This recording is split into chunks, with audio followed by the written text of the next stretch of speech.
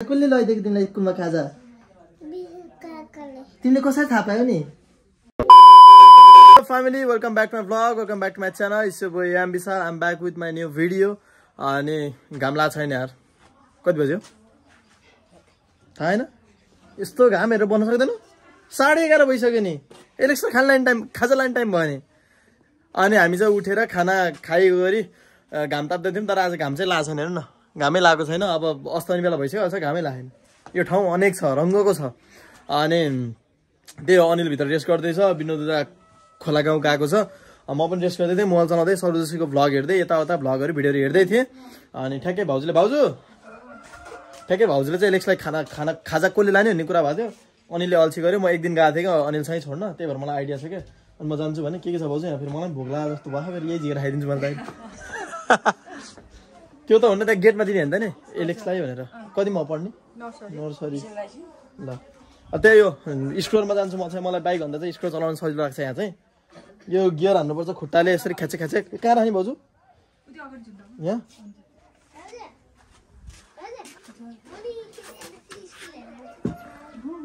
तिमीलाई ढिलो होला नि हुन्छ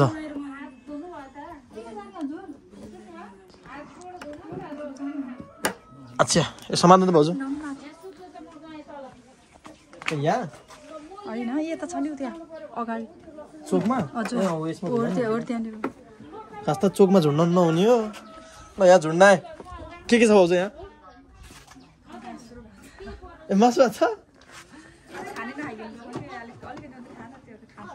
आज एलेक्सले समोसा खाला जस्तो छ मासु भात त बाटो धेरै र भात धोएर त्यहाँ समोसा हालेर पठाइदिउँ क्या बिचारा त्यसलाई थाहा खाजा आउँछ नि मोमो पठाइदिनु ए ल ठिक छ अब म यहाँ जान्छु अनिल अनिल कहाँ गयो बोल्दैन त चाबी मसँग छ खोल्टीमै गएको है खाना छोड्न आइज न खाजा छोड्न भने अच्छा भित्रै छ चाबी त खोल्टीमै थियो यसो हेरिरहेको थिएँ यहीँ छ कि भनेको त हिजो तेल हाल्यो त्यही भएर तेल त भरे जति नामको छ यसमा त्यसमा पनि तेल छ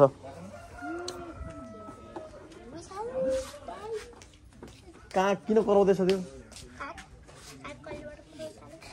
ल अब खाजा छोड्दै भेट्छु र आएँ यही हो जस्तो लाग्थ्यो स्कुल अस्ति नआउँदा त all student should enter before 9:30 ओहो कडा रहेछ त नियम त हामी त म त 9:45 पुग्थ्यौँ हेलो ए खाजा एलेक्स बिक नर्सरी एलेक्स बाबु भति हेर्नु त मिल्दैन त्यसलाई ए ल त्यसलाई यहाँ भित्र मासु भात छ मिलाएर बनाउनु पर्छ है ल ल धन्यवाद हाम्रो पाला यसरी खाजा कहाँ खान पाउनु यार म त मैले +2 पढ्दा पनि भन्छ मेरो कहानी हप्तामा एक दिन 50 रुपियाँ माग्थेँ कि मैले त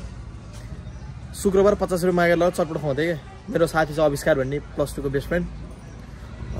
एकदमै सपोर्टिभ थियो कि उसँग अलिअलि पैसा हुन्थ्यो उसले खुवाउँथ्यो भएन नभने उसले खुवाउँथ्यो मैले चाहिँ अब त्यही हो हुँदै हुन्थेन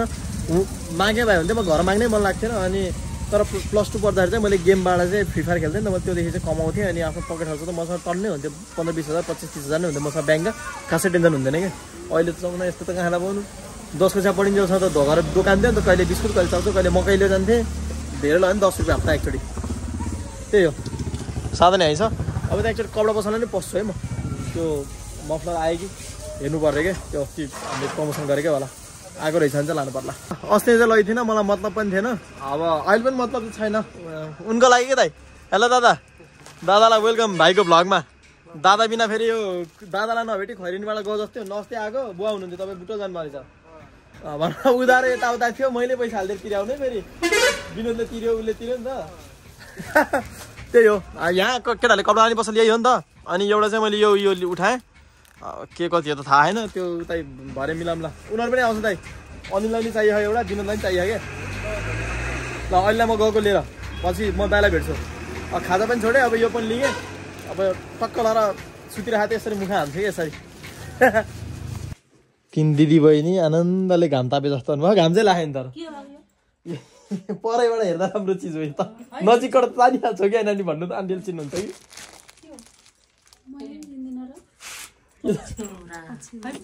परैबाट हेर्दा मैले उनको लागि किनेको क्या अब उनको लागि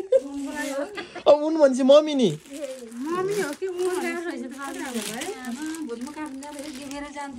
यो त्यही वाला हो कि त्यही तपाईँकै वाला हो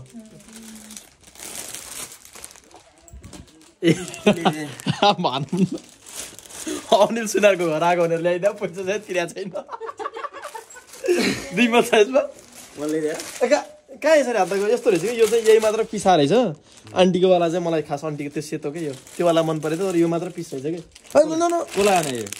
बुझ्न अब अस्ति लिएर गसी अब बुझ्नुपर्छ पहिले बुझेन अस्ति लाएर गएको त म उहाँ घर मम्मीसँग यसो त्यो गलबन्दी लाएर गएको थिएँ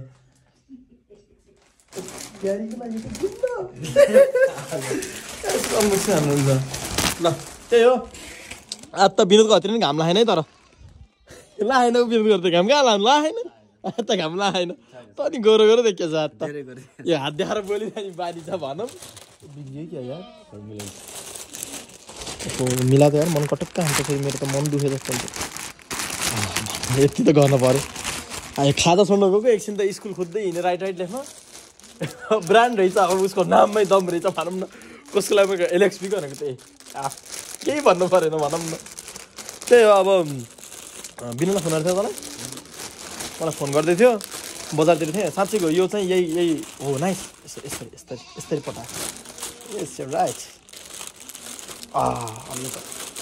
यो चाहिँ यही मात्र पिसा रहेछ कि मतलब यही एउटै मात्र कलर छ टन्नै छ तर यही मात्र छ त्यो दाइकोबाट ल्याएको कि अब त्यही हो फोन आइगयो ए आफ्नै प्यारो उताबाट फोन अस्ट्रेलिया दुबई अमेरिकाबाट भन्न पाइस् त यही टाइम मतलब त्यही हो अब के हुन्छ त आएन आज कसले लैदिएको तिमीलाई स्कुलमा खाजा तिमीले कसरी थाहा पायो नि भिडियो हेरेर भन न खाजा मिठो थियो अनि काकालाई थ्याङ्क यू काका भनेको खोइ त अनि चुप्पा चाहिँ होइन खाजामा के थियो तिमीले मोमो र फ्रुटी भनिरहेछौ मैले चाहिँ मासु भात खाएर मोमो फ्रुटी लगाइदिउँ कि भनेको फेरि बेबीको मासु किन खाने भनेर मिठो भयो थियो साथीहरूलाई जिस्काएर खायो र तिमीले हो दियौ कतिजनालाई दियौ नि हो अनि आज के खायो कि खाइनौ अनि आज त बर्थडे नि प्रशान्त दादाको ह्याप्पी बर्थडे भनेको खोइ दादालाई आज मैले बेबीलाई खाजा लिएर गएको कि स्कुलमा अनि त्यही तैँले फोन गर्दाखेरि म खाजा उगाउनु जाँदै थिएँ क्या छोड्नु जाँदै थिएँ त्यही हो बेब पनि आयो अनि यहाँ यताउता सेलिब्रेसन अग्रम सबै भयो प्रशान्त भाइको मजा भयो चाहिँ बहिनी मजा भयो ल केही छैन धेरै दिनपछि प्रशान्त भाइ घर आयो विशाल दादा त्यसै खुसी हुन्छ होला नि अलिअलि अलिअलि त लजाउँछ भनौँ न ओ अनिल ओए बेबीलाई सोध्न खाजा कसले ल्याइदिएको भने एकचोटि सोध्न बेबीलाई खाजा कसले ल्याइदिएको यसलाई क्या लाग्दा चाहिँ भिडियो देखाइ के तँलाई पुऱ्याएको भनेको त्यसले पत्ताउनु कसले खाजा लगाइदिएको त मम्मीले भन्छ भिडियो देखाइ के खायो नि अब ल आऊ अब मम्मी जाने अब है कि यहीँ बस्ने प्रशान्त काकासँग यहीँ बस्ने कि जाने मम्मी यहीँ बस्छौ म नि यहीँ बस्छु है त तिमीसँग ल हामी ताराबजी लैले गाउने ताराबजी लैले गाउँ न आउनु न कुन गीत आउँछ तिमीलाई सल्लाह धुबैले आउँछ कि बिर्स्यौ गयो जे झाउमा कि धेरै बोलेपछि झाउ मन छ कि को हो अनि विनोदी छ साथी हेलो तिमीहरू किन नआएको के भने कि यो भइ गरी कुराहरू मलाई नसोध न यार तैँले भनेर आउँछु मलाई त दाइसँग मन दुखेको त यहाँ कुरा छ मेरो त यहाँ लामो अन्तर्वार्ता हुन्छ हाम्रो त दाइ अब ल सुन्नु तपाईँले फोन गरेँ भन्नु अरे एक फोन आएन मलाई यहाँ होइन भाइ मैले गरे हो दाइ आज के भयो भन्नु न आज मेरो रियल इन्सिडेन्ट 4:30 मुत लाग्यो 20 मिनट त खपे टिका लाग्यो कि रगत यो टिका हो त्यो बुझ्नु न यसो त्यो बुझ्न गएको थियो नि त त्यहाँ हाम्रो प्रोजेक्टको लागि 20 मिनट त खपे 4:50 उठेर मुतेको त त्यहाँदेखि त निदाउँदै नि म अहिले अनि सुत्दै सुतिने क्या मोबाइल चलाउने यो गर्ने म चाहिँ के सोच्ने खोला गाउँ जानु छ भने अनिल त 81 9-10 बजे उठ्दियो म एक्लै जान्छु भनेर स्कुटर झिकेर रेडी पारेर राखेको मन जान्छु सँगै जाम्ला भनेर लगाइदियो त्यसपछि फेरि अनि के अरे उता त्यो के यही बारेमा बुझ्न गयौँ यता टाइमै भएन क्या अनि त्यसपछि एकछिनमा यो प्रशान्तको सरप्राइज हो त्यो भनेर फुल डे नै बिजी भइयो के जान्दै मासु भात खान तिमीहरू आउँछ भनेर यसो लोकल सोकल खोजेर यताउता ठ्याक्क गरेर राखेको ठिकै छ र छैन र होला नि मलाई बाबुले बोलाए रे किन बोलाए हजुर भन बेबी यहीँ भन ल मिठाई ए खाना हुन्छ यसले कालो मिठाई भाउजू कालो मिठाई खानुहुन्छ यसले डेरी मिल्क खानुहुन्छ हुन्छ आन्टी किन यता त अँध्यारो अँध्यारो छ त केही देख्दिनँ त आज त खानुहुन्छ किन किन दुःख होला तपाईँलाई चाहिँ के भयो अनि ठिकै छ जसले चाहिँ रहेछन् ठिकै रहेछन् म पनि फेरि त्यही मर्का पर्छु अहिले तिमी कालो मिठाई खाने नि ल ल ल आके आऊ कालो मिठाई म खुवाइहाल्छु नि ल प्रशान्त भाइ स्कुटर घुमाऊ तिमी यहाँ न्यानो कपडा लाएर चप्पल लाएर बस्ने म कालो मिठी लिएर आउँछु हुन्छ ल फ्यामिली म कालो मिठी खान रेडी छु भनेर नभन्ने ल सिधै कालो मिठी लिएपछि भेट्ने है त ल ल म चाहिँ यसलाई मिठाई लिएर आउँछु है डेरी मिल्क प्रशान्त गएर यसो लिएर आम्ला भनेको मानेन चप्पल सप्पल कसेर बस जान्छु नै भनेर आयो भयो मनी बसम प्रशान्त भाइ आर रेडी ल लेट्स गो राइडर राजा प्रशान्त भाइ नै हो उता त गाली गर्नुहुन्छ आमाहरूले त तै पनि म चलाउन आउँछ के खाना गाली गर्नु हौ फेटाफुट्टा घरतिर नचलाए कहिले सिक्नु होइन त्यही त अब भिडियो मेरो भ्लग त हेर्नुहुन्छ आन्टीले यो विशाल खुबै चलाउनु दिन्छ बिगारेर प्रशान्त भन्नु होला त्यस्तो होइन आन्टी चलाउनु दिनुपर्छ अलिक स्लो यहाँ बोल्छु म हावाले हान्छ दिनुपर्छ आन्टी चलाउन बत्तिएर रोडमा हिँड्न दिनुहुन्न यस्तो यस्तोमा त सिक्ने यस्तैमा हो यहाँ पिच छैन त्यही के हुन्छ आन्टी म पछाडि छु नि लोटी हाल्यो भने पनि अब दुईजनासँगै लोटी क्यान्दै बिचरा यो छ लोटी कुराहरू त्यस्तो बोल्नु हुन्छ ल बेबी कुन मिठाई खाने तिमी यता भन कालो मिठाई डेरी मिल्क भने हो क्या त्यसलाई आफू जति डेरी मिल्क एउटा किनिदिनु पर्ने छ त नि क्याट छ यहाँ चोको पाइछ बेबी छ ल झिक बेबी कुन खाने यो पनि हेर तिमीले क्या रहेछ हेरौँ भनेर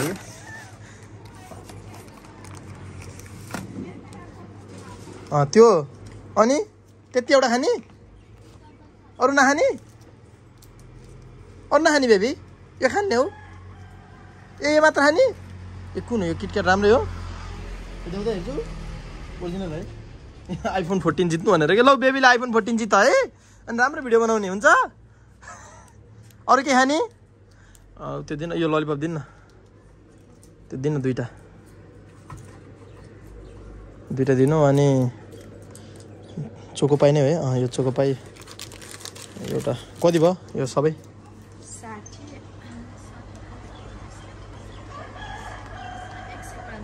60 फोन पे गर्ने हो कि हुन्छ नि ल ओके अब यसले यति नै रहेछ अरू के खाने बेबी ल यो क्यामेरा भएर नर्भस भयो हो कि त्यहाँदेखि म क्यामेरा अफर सोध्छु ल म आमालाई मम्मीलाई सबैलाई देखाऊ है ल जाऊ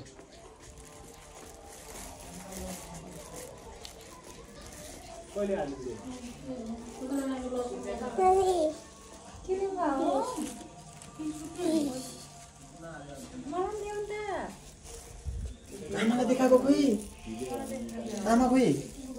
मम्मीलाई देखाउँछु मम्मीलाई गिजाऊ गिजाऊ मम्मीलाई आमा खोइ बाबु आमालाई देखाइनौ तिमीले आमालाई देखाऊ आमालाई देखाउनु पर्छ नबोल्ने हो देखाउने मात्र हो ल यसलाई मैले पसलमा लगेर के खाने भनेर हो कि सोधेको कि होइन बाबु के खाने भनेर सोधेर पसलमै लगेर कि यसरी रोकाएर मिठाई गरेर रोकेको एउटा यो किटक्याट मात्र झिकेर केही झिकेर त्यही एउटा देखियो यो किटक्याट अनि चोको बाहिर त मैले आफै झिकेर ल्याएको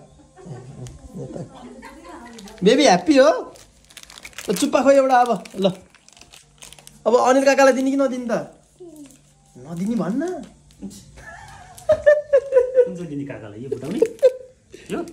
किटक्याट यसलाई गुलियो हुन्छ ललिपप मात्र खानिदियो हुन्छ ए बर्थडे मिठाई यो त्यो गएँ अब आज त बाबुलाई पुरै मेरो त कामै बाबु घुमाउने बाबुलाई खाजै भयो गन त मैले एउटा टन्नै काम गरेको थिएँ तर यहाँ भिडियो खिचिनँ एकदम म स्ट्रेसमा छु क्या मलाई अलिकति टेन्सन छ यहाँ आइज न आउनुहोस् चप्पल यो भित्र लाने चप्पल लाएको के भनिहाल्यो है मन दुखाउन कसरी सक्छु ल खोइ प्रश्न म एकदम स्ट्रेसमा छु कि साथी 2 शब्द भन्दैन मेरो स्ट्रेसको बारेमा तँलाई त थाहा होला नि भनिसकेँ मैले कति तनावमा छु म तनावमा छ अलिअलि चाहिए है अब म ल्यापटप समातेर बसेको मान्छे पनि म सबै बिर्सिसकेँ मैले आज भ्लग यो सब विषयमा 2-3 घण्टा भयो ल्यापटपमै बस्या अलिअलि त्यो अनिलान थाहा छ साथै म टेन्सनमा छु छैन भन् त के टेन्सन हो त एउटै टेन्सन है